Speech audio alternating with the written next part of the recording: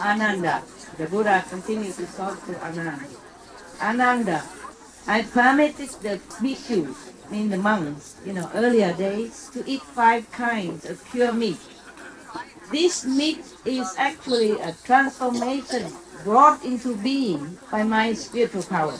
The Buddha manifested it, used his power to make the meat for these bhikkhus because they probably live in an area where the vegetable don't grow, or they are not used to it, or maybe they're sick or something, or nobody give them the vegetarian food, something like that. So the Buddha manifested some so-called meat to give to these bhikkhu, the monks, yeah?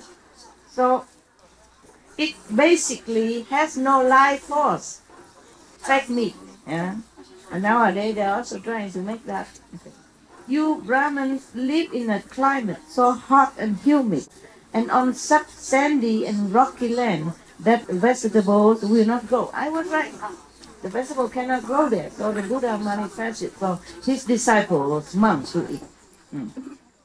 Therefore, I have had to assist you with spiritual powers and compassion. Because of the magnitude of this kindness and compassion, what you eat that tastes like meat is merely said to be meat. In fact, however, it is not meat. See that? No. Same in the Bible. God has also manifested manna. Yeah? Probably God at that time was manifested in a physical form as a master. In the Bible, God manifests manna for them to eat. And then one time, God so-called his disciple or believer of God also asked God mockingly.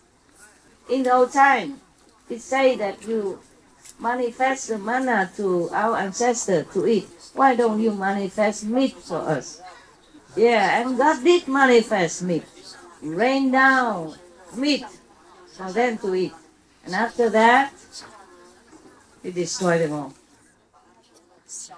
So in the Bible also says, meat for the belly, belly for the meat, but God shall destroy both meat and them. So both of this religion that I am acquainted with say the same thing, more or less. Except that